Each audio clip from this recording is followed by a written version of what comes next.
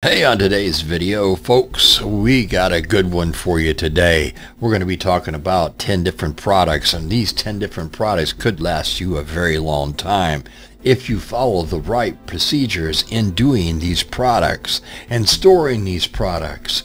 Some of these products you don't have to do much with. Some of them you do. The light is what is your enemy between light, moisture, and heat in this whole scenario.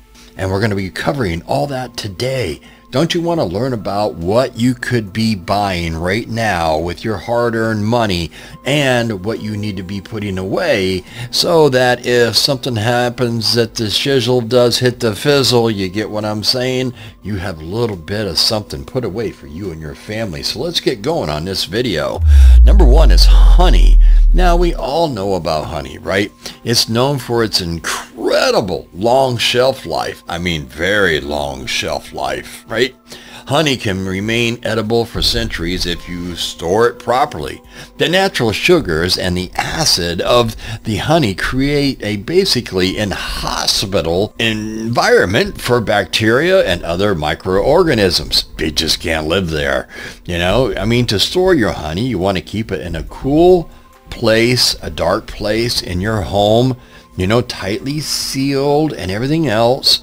And over time, maybe your honey might become crystallized, but don't worry about that. All you have to do is warm up a little bit of water, put the honey in that, and the warmness will turn the crystallization right back into that sweet, lovely taste that we all love. White rice is number two.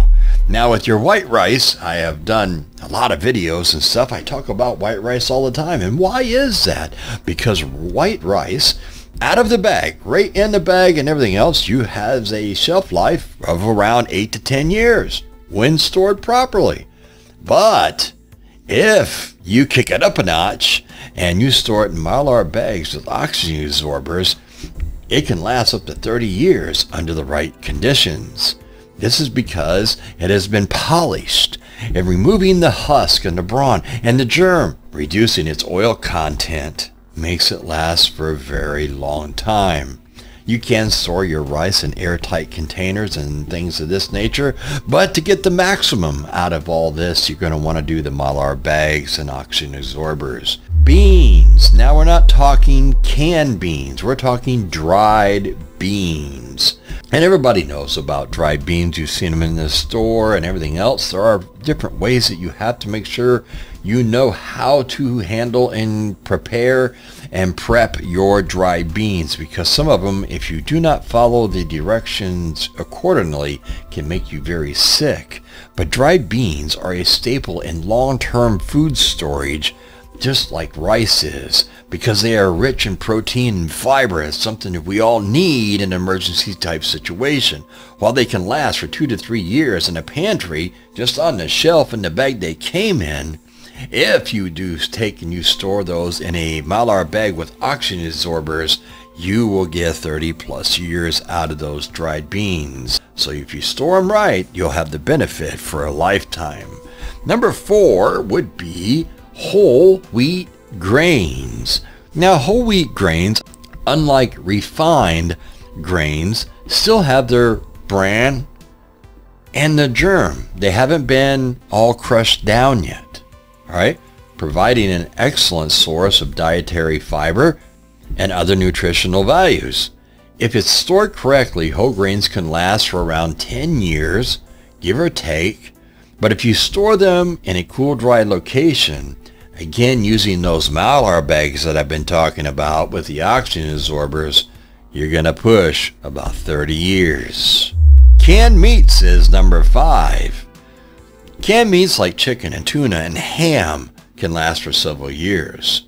They provide a good source of protein and can have a use in a variety of different meals that you can make in any emergency situation with a lot of the goods that we're talking about today. You keep your canned meats in a cool, dark place, and be sure to rotate your stock to use the oldest cans first and make sure that you're doing different things and you're following the proper procedures.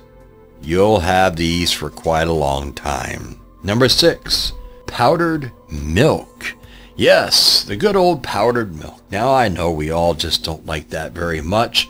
You know, maybe as a kid you had it, depending on your age. Maybe you did, maybe you didn't. But powdered milk can last up to 20 years when it's stored properly. It's a good source of essential vitamins and minerals. And it can be rehydrated for drinking or cooking. It's a beautiful thing. You store your powdered milk in a cool, dry place, and its original packaging, or in a food-grade plastic or glass container with a tight seal. I would also say that if you do put those in those Mylar bags with those oxygen absorbers I've been talking about, you're going to bump up the time a little bit longer. Number 7, some of you may have heard of this and some of may have not. And this is a lovely food that's called hardtack. This is a type of a long-lasting cracker / biscuit made from flour and water, and sometimes they would even add a dash of salt. Hardtack was made famous by the military way back in the days. Long time ago, folks. And it can last for decades if it's kept dry. Moisture is its biggest enemy. So in that case, you want to just make sure you keep it in a cool, dark, dry place. Number 8 is dehydrated fruits and vegetables. Dehydrating removes the water content from the food, almost to the point where you're doing the freeze-dried, but not quite. Let's face it, a lot of us can't afford $3,000 or $4,000 for a freeze dryer, so we have to do the dehydration part. And it draws out that water content from the food, making it less susceptible to spoilage. That's why it's so very important to make sure that if you're dehydrating anything, you dehydrate it down to just about nothing. There can't be anything left in it. When sealed and stored properly, dehydrated foods can last 10 years or more. If you use a vacuum sealed bag, or if you use the oxygen absorbers with the Mylar bags, any type of an airtight container, glass is okay, but if you store it in glass, it just has to be put away in a dark area. No light. Light is very bad. Salt. Salt is a mineral, so it doesn't spoil. It can be used for flavoring, preserving other foods, and even for medical purposes. Salt has a ton of stuff. You can use it for cleaning and everything else. Salt should be stored in an airtight container in a cool, dry place. So there are so many different things that you can do with salt. It is just amazing. Number 10 on this list now, here we go, folks. Powdered eggs. Powdered eggs can last between 5 to 10 years when properly stored. They provide a source of protein and can be used in baking or rehydrating to make scrambled eggs or omelets. Like powdered milk, store powdered eggs in a cool, dry place in a sealed container. I would highly suggest the Mylar bags and oxygen absorbers if you want to bump it up a notch and get more time out of it. Remember, storage conditions will greatly impact the shelf life of any of these foods or any of the foods that you are putting away to begin with that are not even on this list. The best conditions are typically a cool, dark, dry place without extreme temperature fluctuations.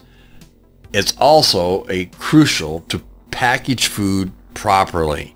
You have to make sure that you're following proper food methods and everything else. Here, I'm going to throw in some additional tips on how to store all the products I just covered. Honey, no need for refrigeration or freezing. Period. All right, honey stays liquid and consumable at room temperature. That's something you can just leave on the counter and forget about it. Just make sure the lid is on tightly and sealed to avoid any moisture that gets in there, because that's what's going to destroy it. White rice. Airtight packaging in Mylar bags with oxygen absorbers will protect the rice from insects and rodents, and it's also best to store rice in a cool, dry, dark place. Beans. Dried beans should be stored in Mylar bags with oxygen absorbers to protect them from insects and to remove any oxygen that could cause the beans to go bad or spoil on you. Whole wheat grains. It is crucial to store grains in a cool, dry, dark place. Hands down, it says if you can't do that, don't even buy them because they're going to go bad. You got to keep them away from pests. Storing them in a Mylar bag with oxygen absorbers is ideal, especially if you can throw them into a 5-gallon bucket. Canned meats. Ensure the integrity of the can is maintained at all times. You have to check this stuff periodically, once a month or something like that. If it's not dented, if it's not bulging or rust or anything else, you're going to be good to go on your canned goods for a very long time past that best by date. All right, powdered milk, it's also stored best in original packaging, tightly sealed.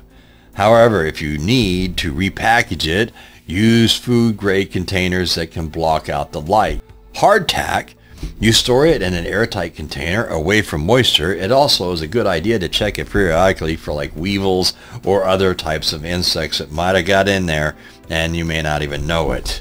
Dehydrated fruits and vegetables, all right, you want to store those in a vacuum sealed bag or containers. You can do this on the cheap side, making sure that they're completely dry before packaging to avoid mold growth. If you do see any mold or anything else, it has to be thrown away. Hands down, don't take any chances. You don't want to get sick or make your family sick. Powdered eggs, you want to store them in their original packaging or a food grade container that can be tightly sealed. Keep it in a cool, dry, dark place and they'll last for a very, very long time, very many years. Always keep an eye on your stored foods. Inspect them periodically, for signs of spoilage or pest infestation, and use them regularly to ensure that you are rotating your stock and maintaining a fresh supply. Good organization skills will help you ensure using older items first, which is very important, before the newer ones. Preventing unnecessary waste. Consider dating and marking your items when you store them to keep track of their age.